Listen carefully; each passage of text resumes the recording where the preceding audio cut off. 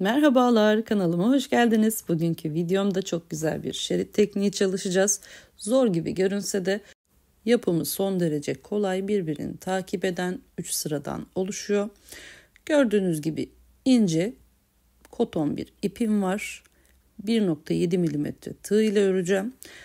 Özellikle çanta kordonlarında kenar biyeleri örerken işinize yarayacak, saç bantları örebileceğiniz bir model. Gelin birlikte yapımına bakalım. Öncelikli olarak zincir çekerek başlıyoruz.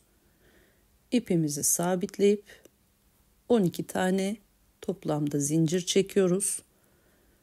Basit bir halka yapacağız.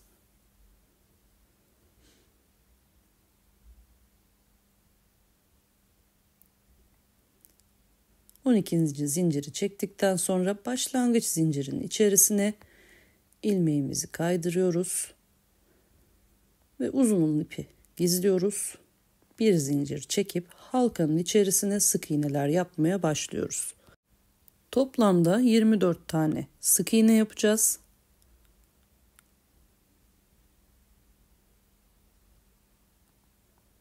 Benim ipim biraz uzun kaldı. Kesmeden içinden yürüterek devam ediyorum. 24 tane sık iğnemi tamamladıktan sonra başlangıçta ördüğüm sık iğnenin içerisine ilmeğimi kaydırıyorum.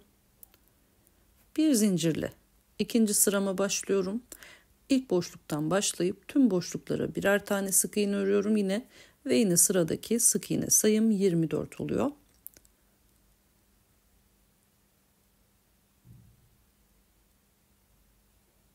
Her bir boşluğa birer tane sık iğne örüyorum.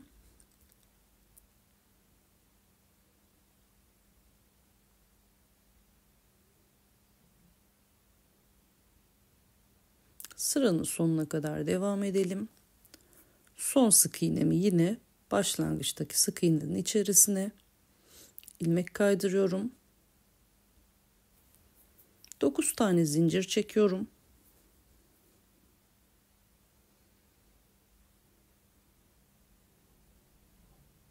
Tığımı çıkarttım. Sağa doğru sayıyorum. 5. boşluğumun içerisine tığımı alıp ilmeğimi kaydırıyorum. Oluşan yeni boşluğuma 13 tane sık iğne örüyorum.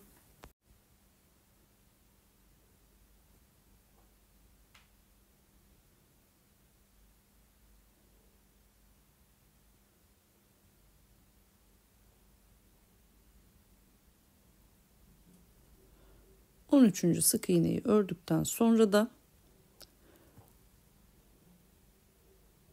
zincirlerin hemen yanındaki bakın boşluğun içerisine batıyorum ve bir sık iğne örüyorum.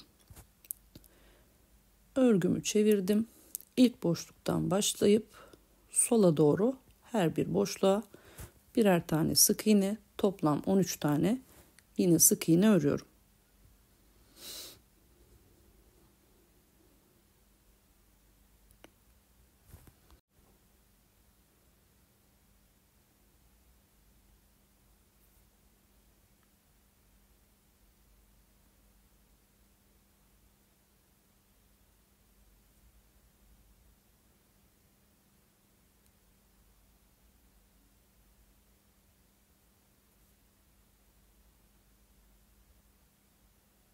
Son sık iğneme geldim. Ve yine sık iğnelerin yan tarafındaki boşluğa bir sık iğne yapıyorum. Ve ilk yarım dairemi elde etmiş oluyorum. Şimdi yine 9 tane zincir çekerek yeni yarım daireme başlıyorum. 9. zincirden sonra yine tığımı ilmekten çıkarttım. 5. boşluğun içerisine tığımı battım. Ve ilmeğimi kaydırdım. Boşluğumun içerisine 13 tane sık iğne örüyorum. Buradan sonrası dediğim gibi birbirini takip eden sıralar ve istediğiniz uzunlukta örebileceğiniz şekilde devam edebilirsiniz. Sık iğnelerimi örmeye devam ediyorum.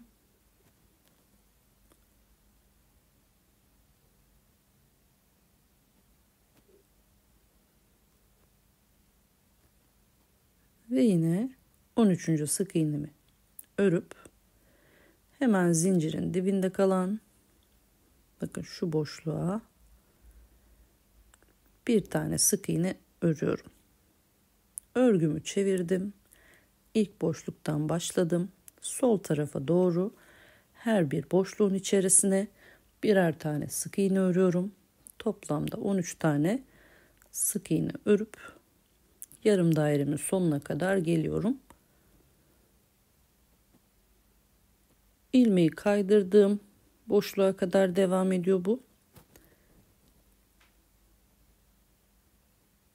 Ve ana gövdeye bağlantıyı da bu boşluğun hemen yanındaki boşluğa bir sık iğne yaparak sağlıyorum.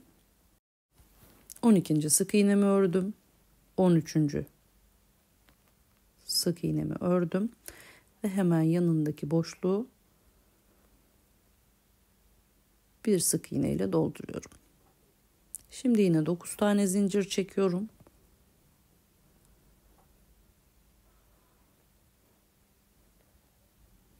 Beşinci boşluğun içerisine ilmek kaydırmayla zincirlerimi sabitliyorum ve oluşan halkanın içerisine 13 tane sık iğne örüyorum. Modelin iyice anlaşılması için 3 sefer tekrarını yapmış oluyorum. Sonrasında da gerekli uzunluğa kadar öreceğim ve bitiş kısmını anlatacağım.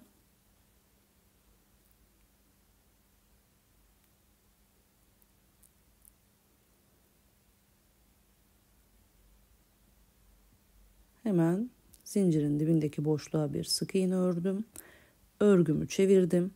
İlk boşluktan başlayıp sol tarafa doğru her tepe noktasına birer tane sık iğne örerek toplam 13 tane sık iğneye tamamlıyorum.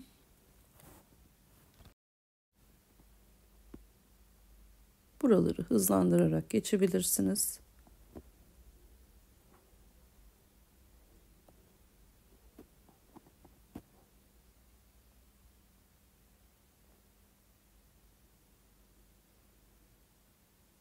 On, 11, 12 ve 13. sık iğnemi ördüm. Hemen yan taraftaki boşluğa bir sık iğne ile sabitledim. Modeli kullanacağım yerde 70 santimlik bir örgüye ihtiyacım var. Bunu ben tamamladım. Gördüğünüz gibi.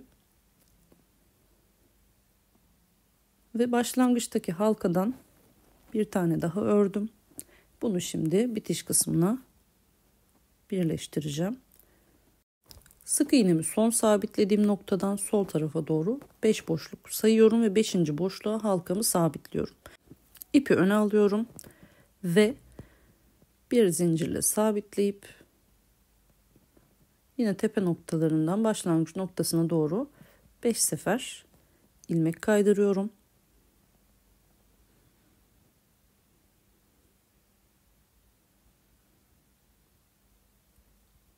Ve bu noktada 5 tane zincir çekiyorum. Halkamda sabitlediğim noktadan yine sağa doğru 5. boşluğu sayıyorum. İlmeğimi buradan kaydırıyorum. Oluşan yeni halkamın içerisine bir zincir çekip 5 tane sık iğne örüyorum.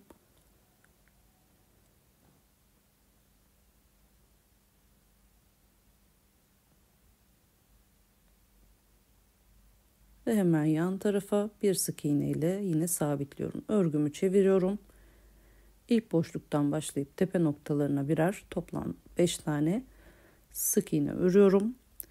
Ve bitim noktasının hemen yanındaki boşluğa bir sık iğne öreceğim.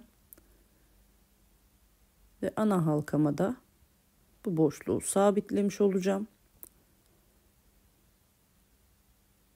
Özellikle saç bandı yaptığınızda buradan lastiğinizi de dikerek rahatlıkla her iki tarafı aynı şekilde kullanabilirsiniz. Bakın böyle iki tarafım da aynı olmuş oldu.